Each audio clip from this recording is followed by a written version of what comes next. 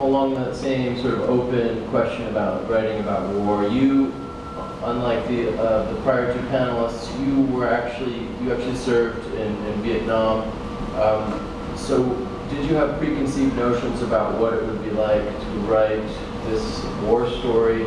And just let me add something that I learned upstairs. You didn't set out to write a political thriller, it sounded like. Actually, I set out to write a black comedy. Yeah. Military people are very funny, and I wrote quite a long 3-4 chapters that were funny to me and funny to other people in the military, and I tried it out on some civilians and they wept. But that wasn't and my agent also sort of convinced me, no, you have to be more commercial in this, it can't be ridiculous. And what I wrote was actually based on a totally true incident. An insane battalion commander, signal battalion commander, who decided to launch an amphibious landing in Vietnam, like Marines, right? And so 800 signalmen trained to be tropospheric experts and telephone linemen and all that tried to attempt this amphibious landing, and then just all hell broke loose, and people were dangling upside down from nets on the sides of ships, clanging against the side of their helmets. Grenades were falling down onto the floating ramp below. Stuff falling out of their packs, their pockets. So it was all terrifying and insane until they got to the beach, and they set up perimeter to defend themselves against the attack and all that. And along came 2 figures in the morning haze wearing some kind of white, and the commanding officer thought was maybe they were carrying some kind of white flag to negotiate.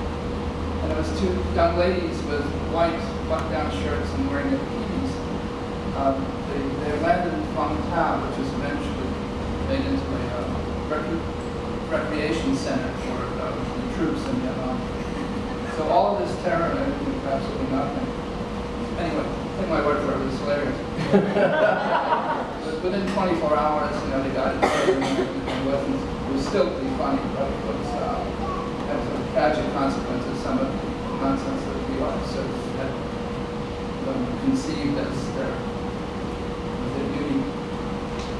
My problem was that almost the reverse. I had a problem of I had to add fiction in about 10%, so nobody would get arrested. I was concerned with some of my colleagues, and to try and dramatize, because the real truth is that most of the war fiction is incredibly romanticized, and there's almost a pornography of war literature, which I unfortunately refer to as dick lit. I advise not to call it that, but it really is that. And recently, a friend of mine from the suburbs asked me, what is in the book, what is it really like to stand guard on the perimeter of the war zone? I said, well, go home, pick up your dwarf from your lawn, your lawn ornament, go in the bathroom, stand in the shower, have your wife, there are no windows in this bathroom. Stand in the shower, have your wife turn out the lights, and turn on the shower and stand there for 2 hours, holding the dwarf, 14 pounds of dwarf. That's about what it's like, really. But when you read it in the literature, or you read it where you go, especially in films, you can always see everything, even at night, everything's visible, and everyone's blasting away. Really, you're in total blackness. If something happens, that's about all you see. It's nothing. You're just pulling the trigger. And then people ask you, what is it like to kill somebody? Who? I mean, you're just blasting away. Well, since we decided not to do a reading, let me just sort of give